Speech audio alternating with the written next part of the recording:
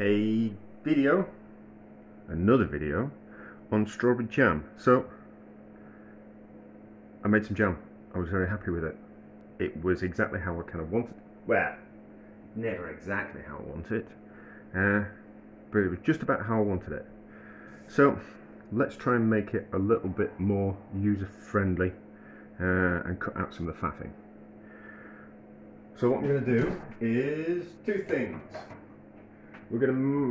I need to know what kind of how much liquid we need to reduce to extract out of the strawberries, so the strawberries suspend in the jam. I don't know. I've got some jam. I've got some stuff. So the strawberries are suspended in the jam, so they don't all float to the top. They are down to the bottom of the jam, which is what I wanted. But that only happens when a certain amount of moisture is taken out of the strawberries. I did this through macerating them. You put them in sugar and it draws out some of the liquid. Then we use that liquid with some more strawberries to make the jam, and then we added the macerated strawberries back to the jam and then kind of faffed around with it all. So I kind of need to work out how much liquid we need to extract from the strawberries. So it's a little bit of an experiment and a little bit of a summing things up. So I did macerate some strawberries a few weeks back, and that happened. So the strawberries shrink over time as the sugar pulls out the moisture from the strawberries, and you end up with preserved strawberries and like a strawberry cordial, which is very nice. So we're going to do two things. I'm going to macerate some strawberries, which I'm then going to turn into the jam, and we're also going to macerate some other strawberries, and we're going to keep them in the sugar for a week, and then after a week we're going to weigh them, see how much liquid has come out of the strawberries, sieve them, and then we'll do it for another week as well. So we'll put them back in the syrup and see if any more liquid kind of comes out. So this is what I'm going to do. So strawberries, hope they're going to fit in that container. I don't know if they will. They probably won't. I need another container. I'll just put them in that container and see first. And we'll weigh how many strawberries I've got. I've got rid of the stalks out of them, and I've washed them slightly. So there is 1.2 kilos in there. What I'm going to use to macerate these strawberries, I'm going to use some. Just need to make sure that they're just a bit further down, so they're not poking out of the sugar. What I'm going to use is I'm going to use some, to macerate strawberries, I'm going to use some, a bit of stalk out there. I'm going to use some cane, it's preserving sugar to make jam. So I'm going to use this to macerate it, and then we've already got the pectin in with the strawberries, whereas in the past I just used sugar. We're actually going to use the sugar that we're going to make the jam with. It was also a little experiment for me. So hopefully, and I've got a little bit more. I've got some preserving sugar as well. So there's about 200 grams in there. There's a kilo in there, so I should just have enough. So we need to completely cover them with the sugar and then leave them in the fridge for a week, which seems like a bit of a faff. It just means you just have to be a little bit prepared. Buy the strawberries 1 week, macerate them for a week, or maybe a little bit longer, we'll see.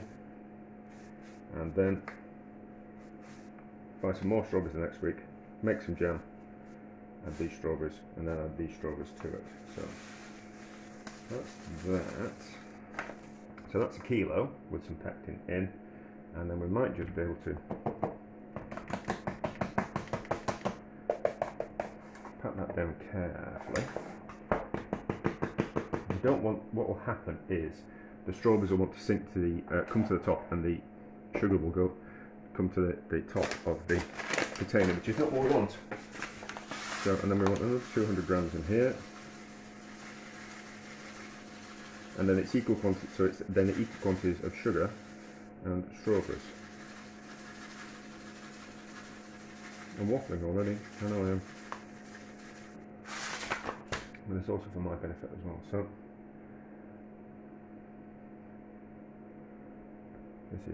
That's that. So the strawberries are roughly the same size as well, and then we'll put a lid on that, and we'll keep it in the fridge for a week. So then, as a side experiment, I'm going to do the same with these strawberries. So I want to see how much liquid comes out of these strawberries in a week. These are just smaller strawberries. I suppose what I would do is, yeah, what I would do if I was doing this in a different way, I would sort through the strawberries. The strawberries want to be about the same size, the ones that we're going to put the whole strawberries in the jam. So I bought 5 punnets of strawberries for £2, which is really really cheap. So, but what I've done is I've gone through, I've picked out the small ones, and then I picked out the big ones. I would then make the jam base for it out of the small strawberries. Oh, we don't want that water in there. So I would then make the jam base out of these smaller strawberries. Donk, donk, donk. And then use the big strawberries for the I've got 500 grams in, then that's an equal amount, isn't it? So 500 grams, so 503 grams, so that's like a good amount, and then we want 500 grams worth of sugar in there. So I'd make the jam base out of smaller strawberries, and then I'd use the bigger strawberries as the strawberries that are in the suspended in the jam. But I'm not going to do that. I'm going to make some more.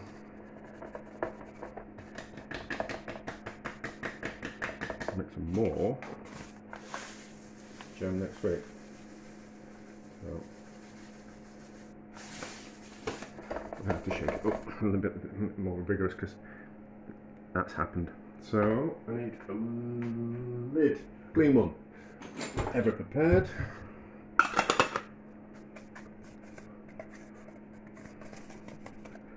Maybe I should have put some sugar in the container before we started.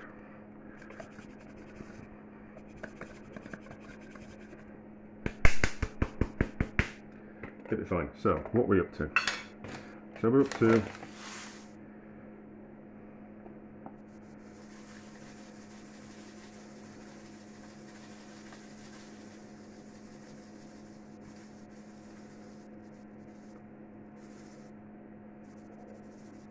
there.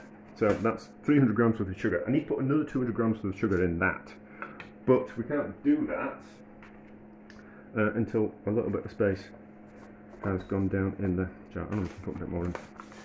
No, but 200 is good. I just need to remember to put 200 more grams worth of sugar in there. As the sugar draws out the moisture from the strawberries, the liquid will go down to the bottom, and then we'll be able to get more sugar in there. Another 200 grams, I must remember. So that's it for a week. They can both live in the fridge, and we'll be back next week, which will be the next part of this video, to make the jam and faff around. Right, they've had a week in the sugar, so let's lift them out and let's just see. There was 1.2 kilos, so it's going to be a little bit of juice that goes in this container. So let's just weigh and see how much volume they've lost. That's quite a lot actually. Lots of juice has come out of them. Looks like we're going to have lost half the amount. Yeah, so they've lost about half the volume. Yeah, 650. So they've almost lost. No, there's liquid in there as well, so we've probably lost about half the volume out of strawberries. So that's okay.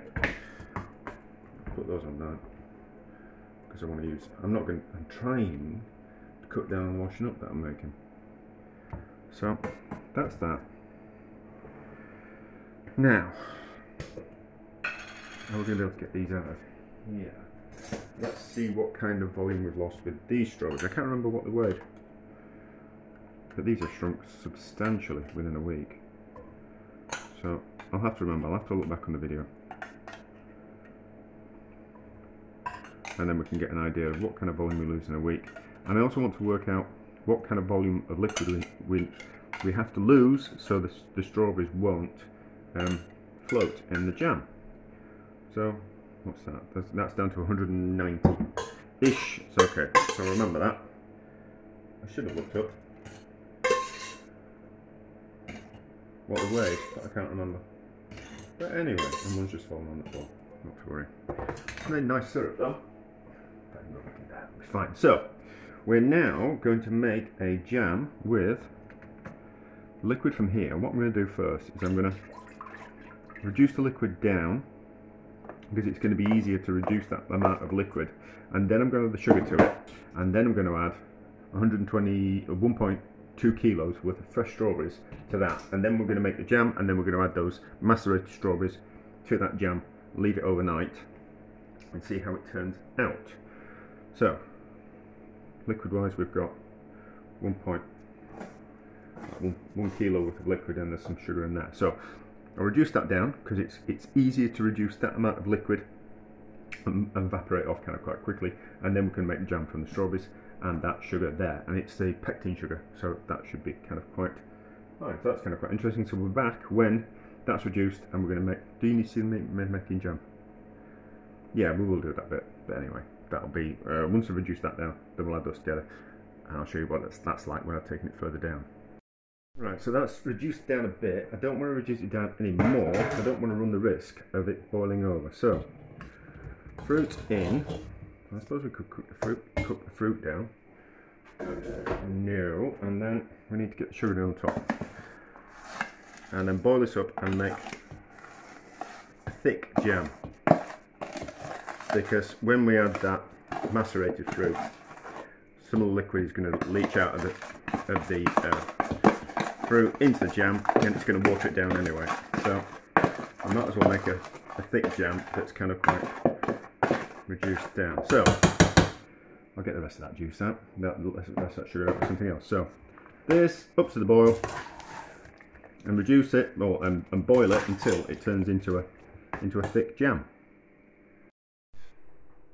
The jam's been cooking down. It's not going to get thicker than that without it burning. So we might as well put the fruit in now. Certainly needed more fruit than that, didn't we? Maybe we should have used half the amount of fruit to make the jam than we actually did. But anyway, we're going to have to reduce it down, so it doesn't really matter. So, that like that, and then bring it back up to temperature. Do a bit of washing up while we're doing that. Simmer it for 5 minutes. We don't want to do it too long because we don't want to break the fruit up.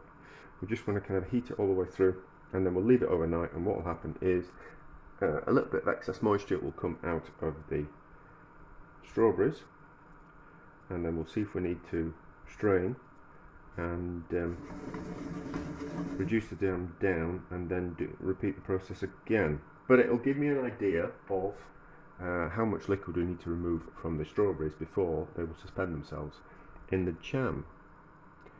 That's my idea anyway. I've been doing it by feel and touch and smell and taste, but I'm just want to make it more of an exact science. But anyway, so simmer it for 5 minutes just so the fruit heats through, and then we'll leave it overnight and we'll see what happens in the morning with it. So the jam has cooled down overnight. Let's get that out of the way. But because I've just had a fizzy drink. So that looks okay. So the fruit looks okay. So we need to strain that. Let's get the fruit out, and then we'll weigh how much the fruit weighs, and then we'll be able to get an idea of how much moisture the strawberries have lost.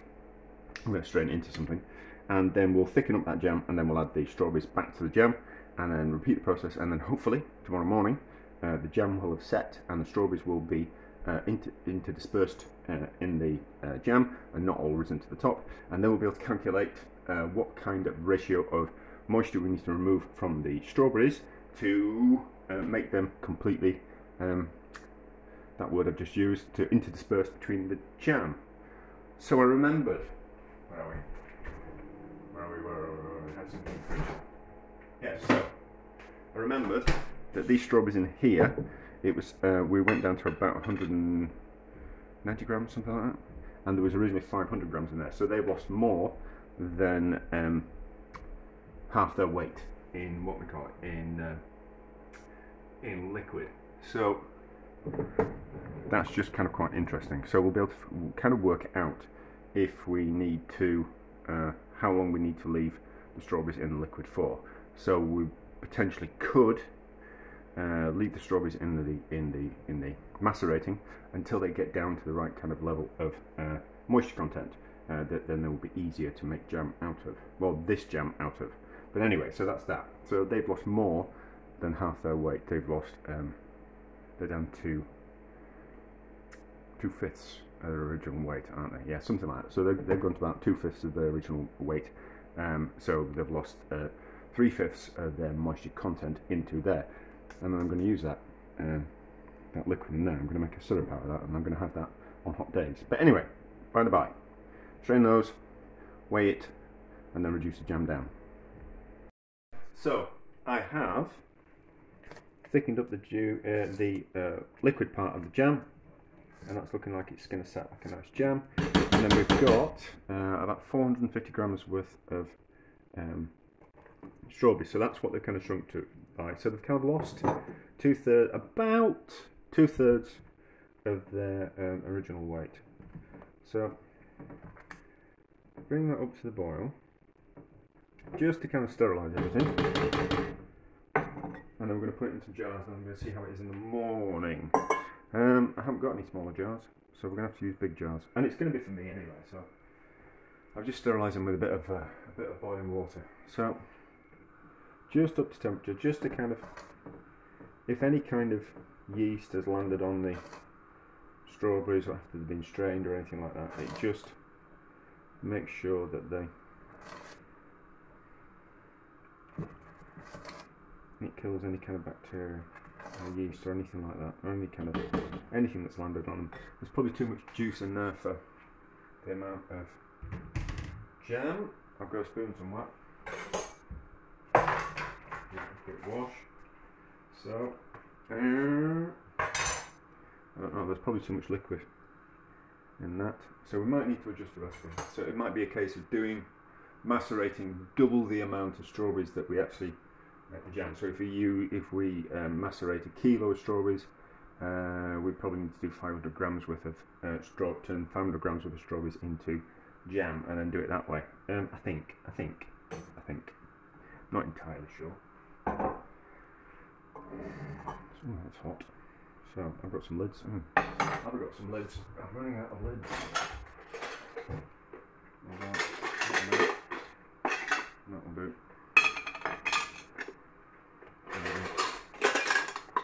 That'll do. So that'll be fine. I don't know. We'll see what I think about the strawberries.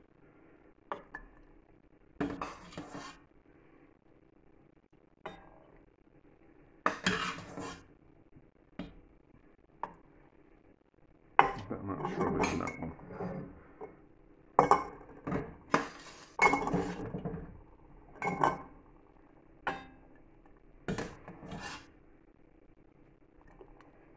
Just kind of wing it how much strawberries I'm going to put in each one, and then top up with the juicy jelly on top. That one looks a bit more out. And then as long as they suspend in the jam, I'll be happy. Yeah, that jam's certainly thick enough.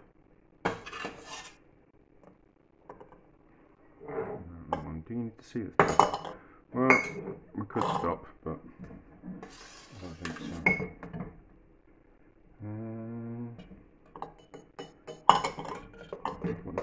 No, we need some in there. Just trying to judge. No, because I'll open the smaller one. That's what I'll do. I'll open the smaller one, so it doesn't matter if there's not enough strawberries or juice in it. That, I call that a bit of a messy process. I don't know how it's not a messy process. That's going to burn me if I'm not careful.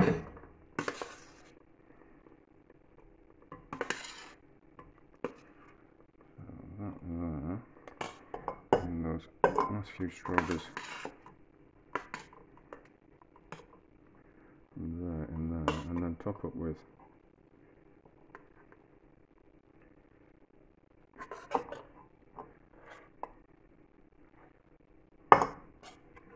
jelly.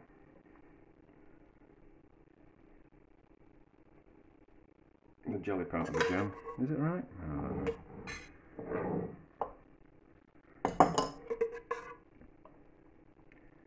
I've just got a bit too much. No, I've got another container. I've got that jam jar, which will be fine, but just a little bit of jelly in the bottom. So, and then we'll put the lids on and we'll see how it sets up. But it's certainly going to be thick enough. Here's the jam part of it. And we'll just kind of see if the strawberries have lost enough liquid that they don't float to the top of the jam, which is not what I wanted. And then we'll know, hopefully. A little bit pointless doing that, wasn't really enough in, but I don't like waste and all that. But anyway, so that now can all get washed up. Lid on there quickly. Lid on there quickly, and we'll give it a poke down.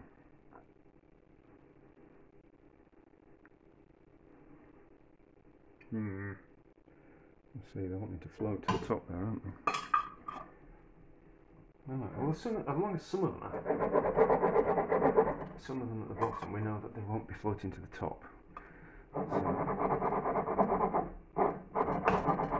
no, I think they're going to be fine.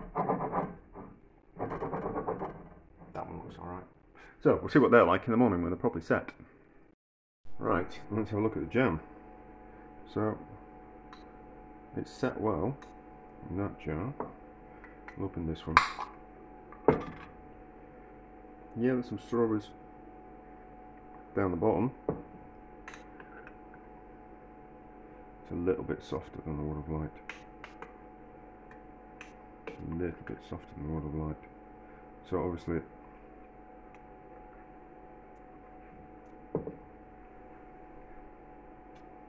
no, reduced it down enough because it's set well enough in there. So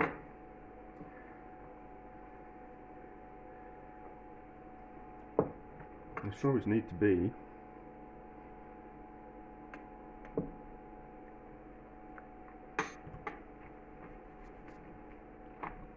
a third of the original weight, and then I'll suspend in the jam. It's just a little bit thinner than I would have liked. Let's get a bit out. I don't want to have to do this again. I've answered the question that I wanted to know.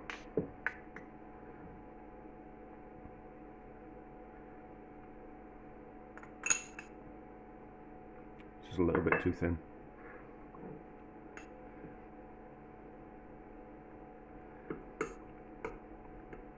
But the strawberries are whole, and they haven't floated to the top of the jar, so I'll go right down to the bottom. Yeah, the strawberries at the bottom. So there we go. Strawberries need to be a third of their original. They need to get rid of 2/3 of the amount of water in the in them to what we call it, to not float to the top of the jam. Don't think you'd do that with actually cooking the jam. You just end up boiling the strawberries to bits. So I think that's I think that's the only way you can really do it. I'm happy with the consistency of the jam.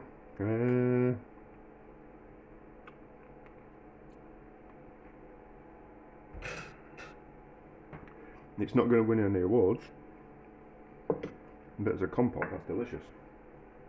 So, am I happy? Will I do it again? Probably, but it might be a next year type of thing.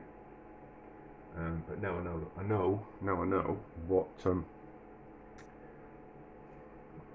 how the magical formula for the strawberries. Yeah. Probably have another go. So, what are we up to? This is number 11, number 12. in the strawberry jam series, but anyway, once you've got loads of strawberry jam. I'm not going to be beaten. I am going to thicken up these jams, although not too thick. But so I'm going to scoop out the strawberries, and I'm going to put half liquid jam. I just warmed it up in a pan of water. It's a good amount of strawberries in here. So just do that.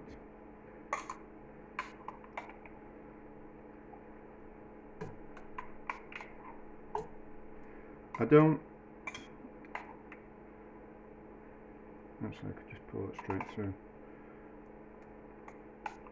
I think that's all strawberries. So,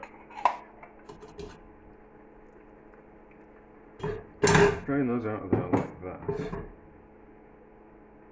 I'm going to weigh these strawberries again to see how much weight we've lost as well. So, that's going to go in there. That can go in there. This is going to go in the pan. Take that strawberry out. And I'm going to reduce that down to a thick jam consistency. And then I'm going to add the other liquid back to it. So we're only going to reduce it down. I'm going to reduce down half the liquid, so that will make sure that it's a good kind of consistency, because I've got some other jam that I made the other week, and it's nice, but it's just a little bit too thick for my liking. So I reckon if we reduce that down by half, it'll be a good enough consistency. Is that the strawberry in there? No, that's fine. So we'll boil that up, get it thick, and then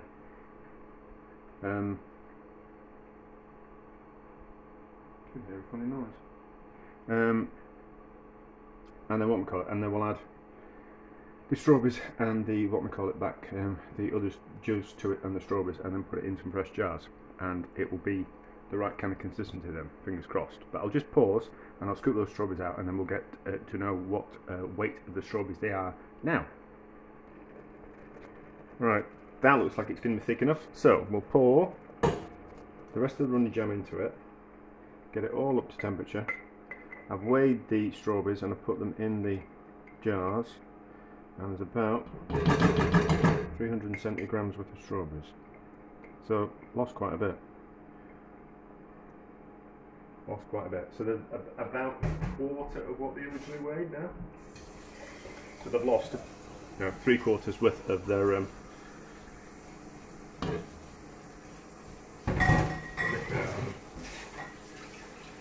I don't think I'm ever going to be able to do this exactly how I want it. I just don't think the strawberries are always going to want to give out some moisture into the jam, and then the jam is always going to be a little bit thinner when it cools. And the other problem is as well that the strawberries are going to get too thick and too kind of quite chewy, which is a little bit of a problem. Not too much of a problem, but there's always that. Oh, need another light on. I don't think it's just going to be exactly how I want it, but I don't know. I think experiments lead in interesting places, don't they? And you learn something, and as long as you do learn something, I don't think it really matters if something works or doesn't. As long as you learn something from the experience, I think everything should be fine. So I'm not bothered about it being too sterile, because I'm going to eat it pretty quickly anyway. Well, I'm going to keep it in the fridge, so it's not going to go off. There's so much sugar in there that's not going to be a problem. So that's going to be temperature enough. Use the cloth that I've got to hand, and then pour jam over the top of these strawberries. I'm going to burn my hand already. That's better. There's no way the strawberries are going to float to the top. They're going to be pretty evenly submerged. But this is far too much of a faff, if I'm honest. Far too much of a faff to make some strawberries with and whole strawberries in. Not to worry. That can be that. And then just enough for this. Well, I'll tell you what we'll do. I've still got that little container. So we'll just melt that jam and pour that into this smaller container. So, put some lids on, we'll let these set and we'll see how they are in the morning. Right, let's have a look. Oh, there we go, that's better. That's what we wanted. Just a bit too much of a faff, if I'm honest. I mean, not for me. You know. That's a good jam consistency. And we've got the whole strawberries in there, so. But it's faff. And it's a lot of strawberries to make. Not that much jam, 5 jars, about that size. But, you know, I've learned something from it, I'm sure. I don't think I need to do it again. I don't think I need to do it again. There's going to be no easy way to kind of do it at home. It probably needs like factory conditions to replicate it type of thing. But it's going to be delicious.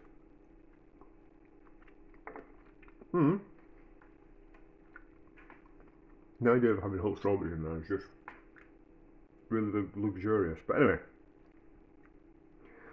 I'm sure I'm done with this video. I'm sure. But I'm happy. I'm happy at the results.